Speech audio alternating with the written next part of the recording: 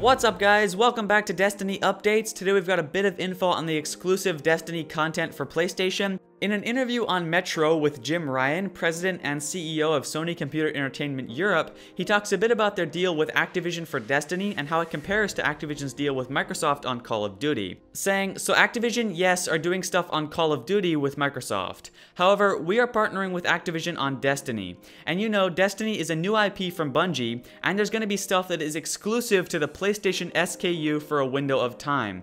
And there's going to be a lot of PlayStation branded marketing collateral, and there's going to be PlayStation hardware bundles.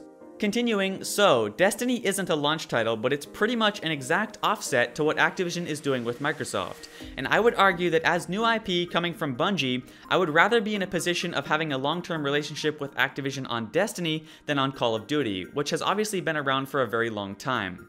So while this doesn't give us any solid facts to go on, it does give us an idea of what they're planning to do.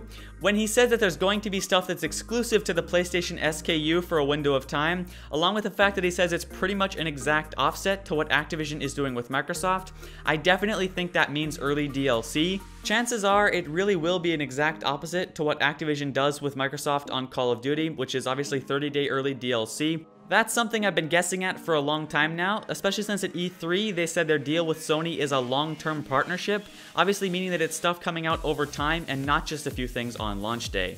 So again, just to be clear, this is not 100% confirmed, but it is very, very likely that this means that PlayStation platforms will have a timed exclusive over the Xbox platforms for Destiny DLC, probably 30 days. In short, if you play on a PlayStation platform, chances are you'll have access to Destiny DLC 30 days early. Then of course there's the other two things in the article, PlayStation branded marketing collateral. We've already seen examples of that. Whenever they go to events, they always play Destiny on the PlayStation 4, and they always show it off on the Sony stages. So we'll just be seeing a continuation of that, and probably even more of it as Destiny gets closer to launch. The other thing he mentions is PlayStation hardware bundles. I would say there's a good chance that PlayStation 4 is going to be the only console to get a sort of Destiny edition of the console, but I suppose Xbox could still do it as well, we'll just have to see. But anyways, I would love to know what your guys' thoughts are on this. Does it annoy you, or do you think it's fair since Xbox already had Halo for 10 years? Does it affect what console you want to buy Destiny for? Would you purchase it for a PlayStation platform just to have Destiny DLC 30 days early? Let me know in the comments, I would love to hear your thoughts. But that's it for this video, thank you very much for watching, I hope you enjoyed. Be sure to subscribe for all the latest Destiny news, and I'll see you in the next update.